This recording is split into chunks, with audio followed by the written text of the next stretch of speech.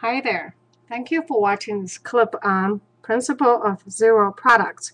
Principle of Zero Products really is just a fancy way to say, look, when you have multiplication with each one of the parentheses, in order for this three chunks equal to 0, there's only two choices, either chunk A equal to 0 or chunk B equal to 0.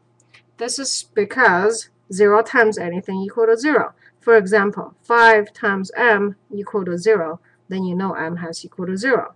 If I have a 5 times m times n equal to 0, and then regardless what n is, if m equal to 0, then the whole thing equal to 0, right? 5mn equal to 0.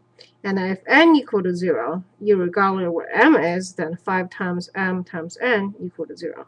Okay, that's all that's saying.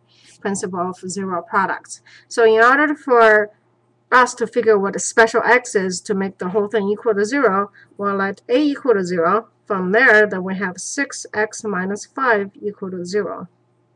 It's pretty easy to solve.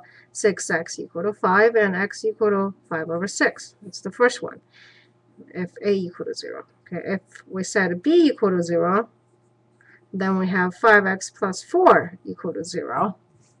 Then x is equal to minus 4 over 5. Okay, that's the answer. Let me know if this helped you. This is Tucson Math Doc channel, and the host is Tucson Math Doc channel. Join me for this channel. Together we can conquer math. Until next time, have a confident day.